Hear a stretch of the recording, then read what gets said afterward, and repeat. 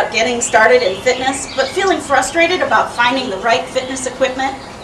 Are you overwhelmed with how much fitness equipment costs, or not able to find the right thing because the weights are either too heavy or too light for your current physical condition? Hi, my name is Jeanette DePatie, aka the Fat Chick, and I'm a plus-size certified fitness instructor who's helped hundreds of people of all ages, shapes, sizes, and abilities learn to love their bodies and love exercise again.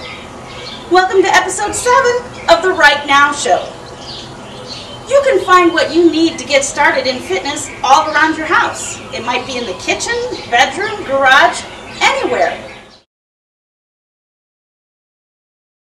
So what I have here are some cans. Crushed pineapple, which we have crushed with our major muscles, yeah? So you can do a lot of exercises with dumbbells just like this. You can do a bicep curl. You just lift and squeeze at the top and release. Squeeze at the top and release. Make sure your body's in a straight line and your tummy's in tight. Now we tuck that tummy in not for aesthetic reasons. Your tummy's great however you use it.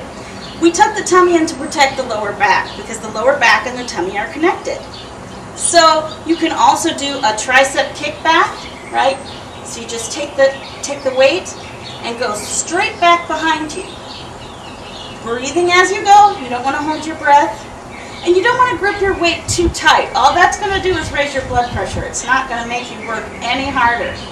You want to just squeeze and release it back in.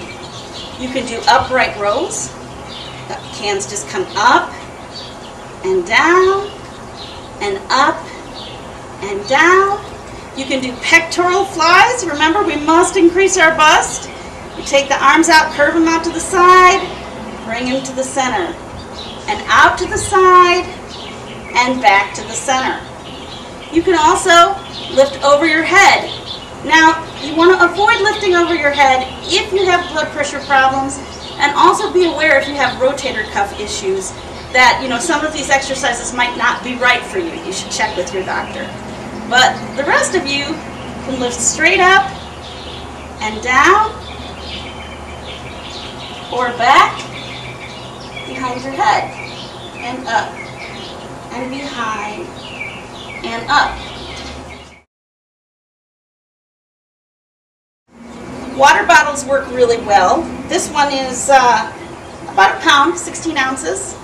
And you can do all of those exercises with this. You can also use heavier water bottles. This is more of a medium-sized bottle. Or you can do a bigger bottle like this one.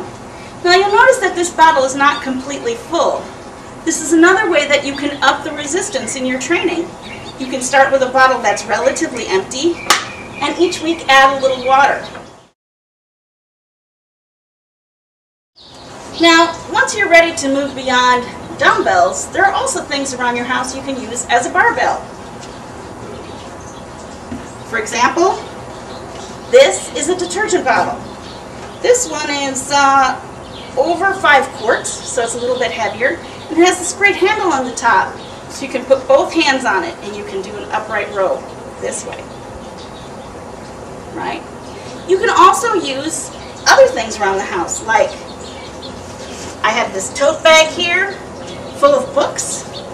You can lift the same way with this object. And you can control the weight by how much you put in there. Now, one way to precisely calibrate how much weight is in your barbell or your bag is to use a scale. This is a kitchen scale. You can easily measure a pound or 2 with this equipment. Just put your book on here, add it to the total, and you know how much you've amped up your resistance for the week. Finally, once you're ready to really move up, you can use this big daddy. This is my suitcase. I happen to know from my travels with the Fat Chick that you can easily get 50 pounds in here. Be very careful. Don't start with a weight this heavy. Start lighter, add gradually. But you can measure your books or whatever it is you're going to put in your suitcase and add that 10% per week. So if it's 10 pounds this week, 11 pounds next week is okay. you've enjoyed watching the show today and have gotten a few ideas about how to use stuff already laying around your house to start exercising right now.